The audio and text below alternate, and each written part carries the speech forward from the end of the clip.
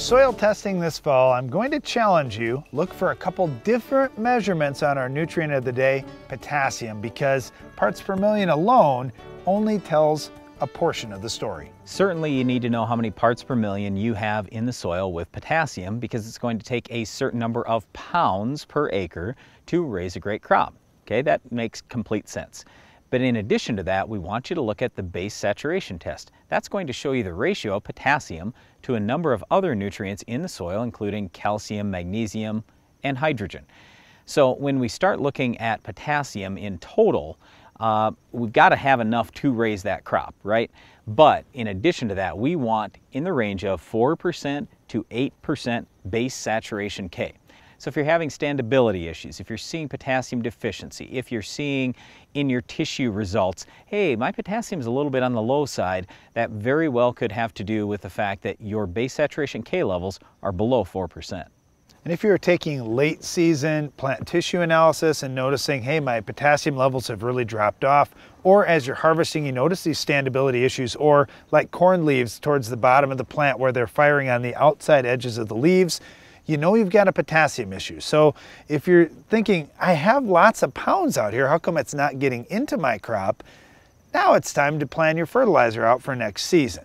So a couple of things that you may consider doing. One, you've got a lot of area of soil out there that your crop has to explore. And many times your root system's only able to get to a small portion of that. You may consider banding your potassium and moving it closer to the row. Now that could be done a couple different ways. You could be doing it in a 2x2, for example. You could put a little bit in furrow with something like Sure-K, but you can't really put a whole lot of potassium in the furrow with most sources that are out there. So some guys will do this 2x2 type program, and that can work fine. The other thing you may consider is banding some deep. On our farm, we'll often use strip till and place potassium down 8 or 10 inches deep, right beneath where we're going to plant next year's corn or soybean crop. And right there, I might have caught you as well. You say, wait a minute, soybeans?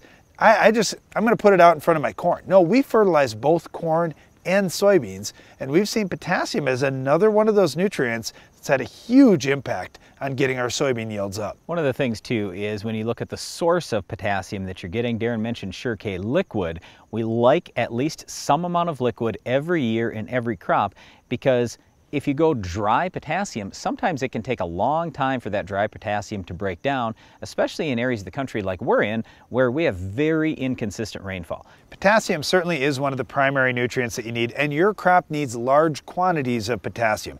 When you're building your program for this coming season, look at the crop removal rates of potassium for the yield that you raised, but also look at what that stover needs. We talked about standability. It's critical to have lots of potassium available for our crop. If you've got potassium levels already up in that 6 to 8% base saturation for most crops, you're probably already there on medium to heavy soils. You got enough. It may be something else that's your yield limiting factor, but make sure that you're addressing potassium in your program. The number one thing we'll leave you with today is test for parts per million with potassium, but also get the base saturation test. We really want those numbers for K in the 4 to 8% range, and what we're finding for many of the very high yield farmers, those numbers are in the 6 to 8% range.